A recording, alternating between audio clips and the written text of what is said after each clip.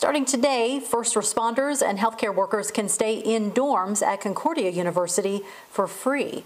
The university says that the dorms will be used as short-term housing for those on the front lines of COVID-19 efforts. There are about 120 rooms open to help those workers minimize their risk of exposing their own homes to COVID-19. If you are suspected of or are being monitored for COVID-19, you will not be allowed to reserve a room.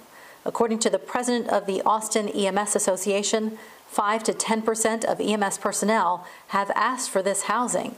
She's grateful it's finally here. You know, a lot of people say, well, you signed up for this job, so you signed up for potentially getting these type of diseases. And I think that might be true, that we know the risk that we're personally taking, but we certainly never signed our families up to get COVID-19. Concordia plans to have these rooms available until the fall semester begins. You can find a link to reserve a room on Concordia's website.